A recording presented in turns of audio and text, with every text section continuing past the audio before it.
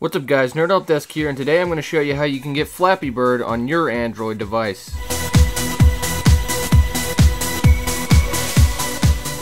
If you're like one of the many people out there that want to download Flappy Bird even though it's been removed officially from the App Store and the iOS Store, any Android device actually can still download it with ease, and I'll show you how you can do that today. Okay, on your Android device, load up the settings, and this is going to differ per versions of Android, however it should be pretty similar. Go down into the security tab, go down and find where it says unknown sources.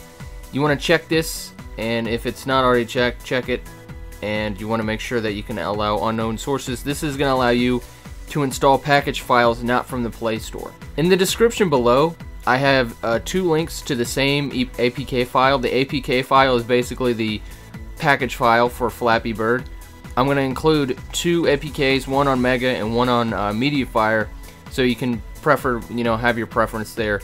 Mediafire doesn't use encryption, but it should be faster. Once you get the link loaded up in your phone, specifically we're just going to be using Mediafire. You can also use Mega if you prefer.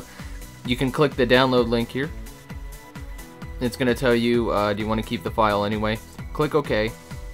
And then it's going to show up downloading in your notifications bar. Once it's downloaded, you can click on it, and then if you want to, you can scan this with a Android antivirus if your phone has one. If not, go ahead and I'm just going to go ahead and do a package install.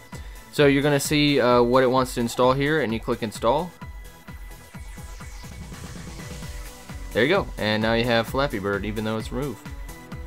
So thanks for watching guys. If you like this video, make sure that you like it below, and we have a lot more tech videos in Nerd Help Desk. Thanks for watching.